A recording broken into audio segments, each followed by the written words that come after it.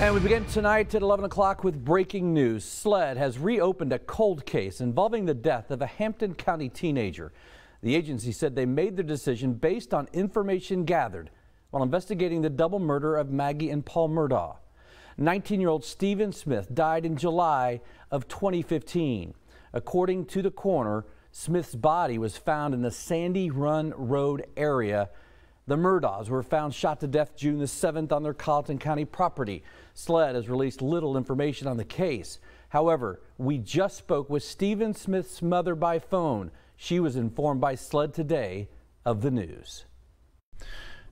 What does this mean to you and your family? Oh my gosh, we've been waiting on this forever. Stephen's always been put on the back burner. It's like nobody's looking for answers. Stephen's had no justice from the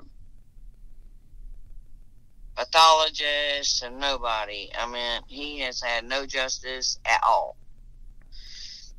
It's like he's a nobody because we're poor people. I mean, we were.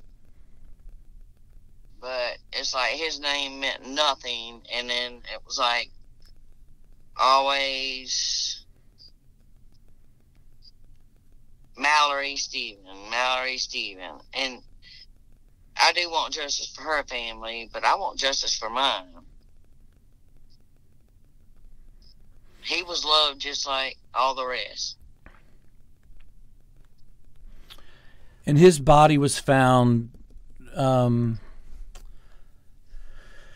in the middle of the road on Sandy Run. Sandy tells us she does not believe her son was the victim of a hit and run. She believes he was killed somewhere and his body was placed on Sandy Run Road.